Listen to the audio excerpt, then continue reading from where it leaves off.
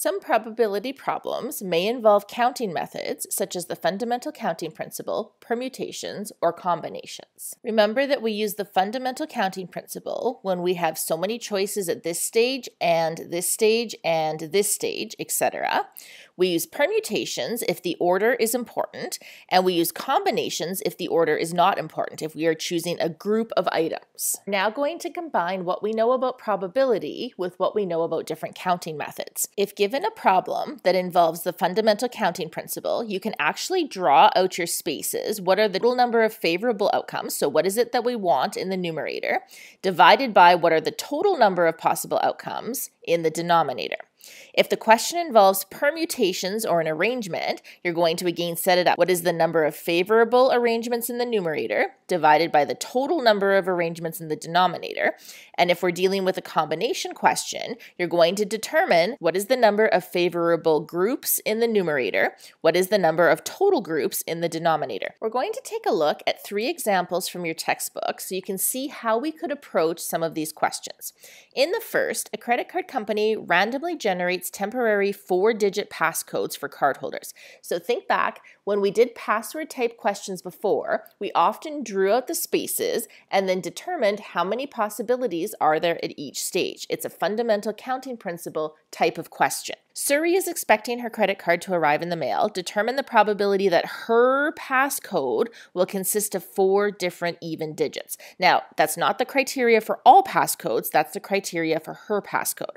So I'm going to begin by setting up here. We are looking for 4 different even digits. That's our favorable outcomes. Most people find it easier to start with the denominator. So I'm going to go ahead and draw out my spaces. There is no restriction on the denominator. So I have 10 possible choices here, all digits 0 through 10, and then 10, and then 10, and then 10. It doesn't say that I can't repeat on any of them. I'm just not able to repeat the digits on Suri's passcode.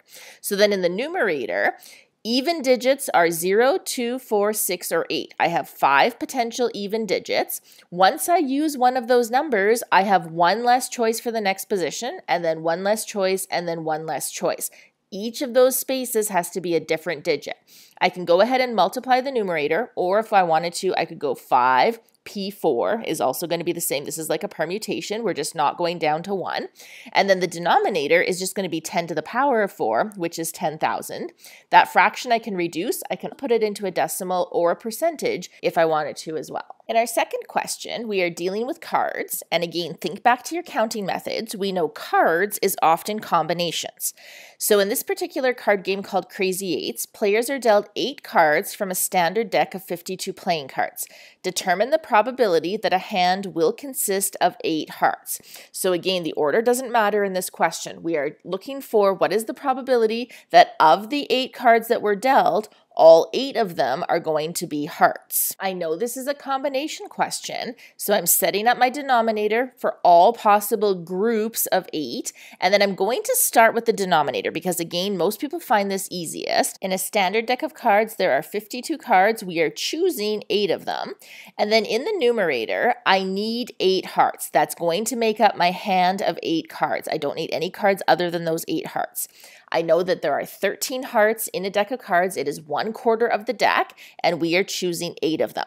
You can enter both the numerator and denominator into your calculator, and if the question does not specify what format to give the final answer in, you can either leave it as a fraction or convert to a decimal or percentage. And in our final question, we have a committee of 12 people. 2 of these people will be randomly chosen to be president and secretary. I am choosing people to be president and secretary.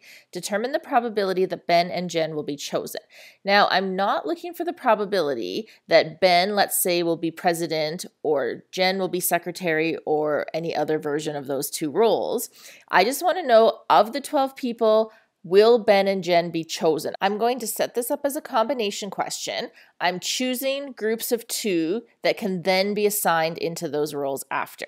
What is the probability Ben and Jen will be the two people that are chosen? Okay, so again, beginning with the denominator, we have 12 people, we're choosing 2. There is one Ben, we're choosing him, and there is one Jen, we're choosing her. Now, we could also go in the numerator, 2 choose 2. There are 2 people, and we are choosing both of them. That would also work.